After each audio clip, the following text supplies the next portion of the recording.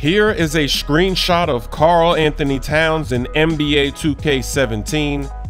This time 2K is not showing us the full body of the player, just the upper body. You can see he has a new haircut, his facial hair is different, and we might as well show the comparison with NBA 2K16.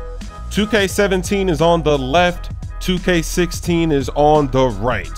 Here's a little bit of an update from Gamescom. There was supposed to be a demo that was playable. NBA 2K17, the finals matchup, Warriors versus Cavs, but the demo hasn't been working. This is 2 days now where they can't get it to be stable. It's crashing. There's all kind of error messages. Not many people had a chance to play it. Hopefully tomorrow they fix it and more people get a chance to play it, give us their impressions. And maybe somebody slips in that traditional ghetto yearly footage with the cell phone all crooked off the screen. We just might get blessed with something. You never know. Maybe the demo never works.